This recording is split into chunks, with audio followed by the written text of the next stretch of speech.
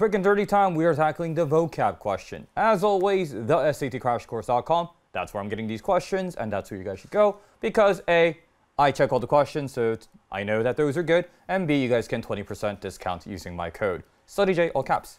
So let's look at this vocab question, which I haven't really been doing. Because at the end of the day, if you know the words, you can do the vocab. Then what kind of strategy can I offer you guys? Well, this is something that is not going to be present in every single question, but it can help, which is utilizing the fact that SAT is not only politically correct, but they make very safe statements, okay? Nothing that could potentially be taken as offensive to any group, okay? So that specifically applies to this. When I have art, okay? Whenever I have any type of mention of art, I am being positive, I am being appreciative, I am praising that art. And this probably sounds familiar if you guys have been watching my videos. So how does that apply to a vocab question? So let's look here. This is a shorter question because it's vocab. The use of I can't even pronounce that word. Iconography? Yeah. By Byzantine art served to blank the sacred narratives, make them accessible to all. So what does that word mean, the iconography? Oh, that's how you say that word, right? So it doesn't matter, okay? So it's using symbols and stuff in terms of representation, but we don't need that. Why? I have the word art, okay?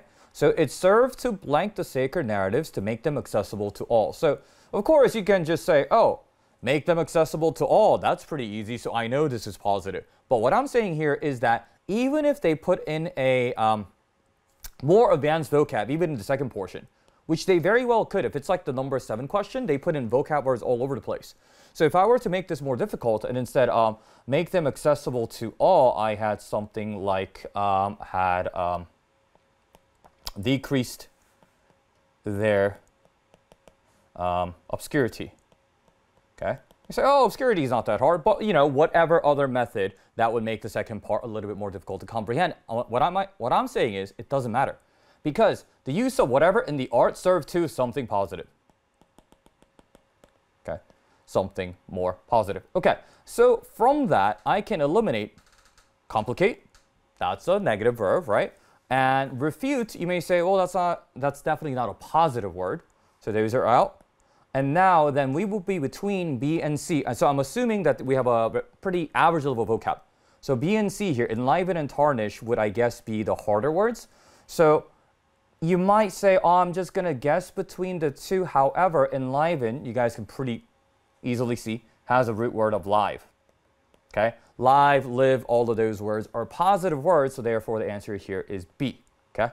So you guys might be, oh, I already knew the word tarnished, and I would have. That's not the point here, okay? So my point here is this. The SAT has to say things that are completely safe, okay? So the specific example here was, oh, because they talk about art here, I know it has to be a positive word. So if I'm guessing, I go with a positive sounding word, okay? And it's not just limited to art. Art was really a good example to use here. But if I'm talking about an individual, for instance, a real life person, if I mention their name, same thing, we're going to be positive towards that character, okay?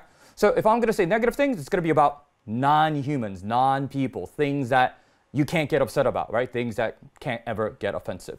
So the answer here is B, guys. Now, I said I'm not going to do too much of the vocab questions because at the end of the day, for the majority, it is whether you know the words or not. However, if you guys have questions on, I really can't get the difference between these two words. There are certain words that I find to be confusing. If you guys give me a list, screenshot, whatever, and you want me to break them down, sure, I can do that for you guys, okay?